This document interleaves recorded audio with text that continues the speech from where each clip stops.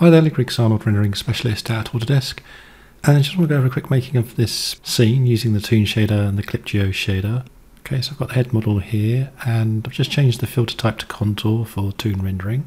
I'm going to start off by assigning a new toon shader to the head model, and I'm going to reduce the width scaling a little bit, 0.5, and reduce the angle threshold to 10 so we get more toon edges. And I'm going to change the normal type to geometric normal so I get some more toon edges around his face and so on. I'm going to change the base weight to 0.5 and the emission to 0.5 just to lighten up a bit, and then just add a ramp RGB to the base tone map. Set the interpolation to none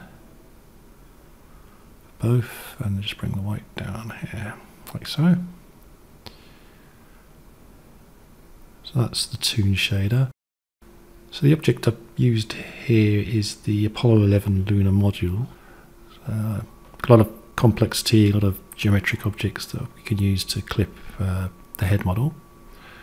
So I'm going to select everything and export the selection and export the .ass file. And we go back to the head model. Just need to create an Arnold stand-in and then open up the apollo.ass file that we just exported, and then I'm going to assign a clip geo shader to that. As we move it to the side, we can start to see the object clip in the head.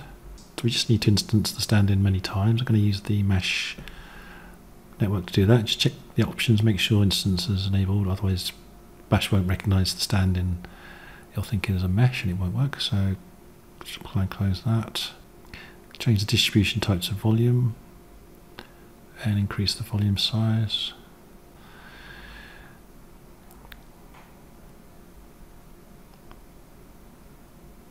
So now we're starting to see the stand-ins clipping the head geometry. Of course, we can also change the seed value to change the distribution of those stand-ins, get some random clipping effects, and then for final rendering you can always increase the number of points to get more complexity. Obviously it's going to take a lot longer to render.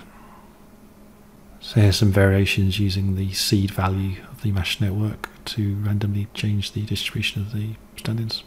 Okay, thanks for watching and bye for now.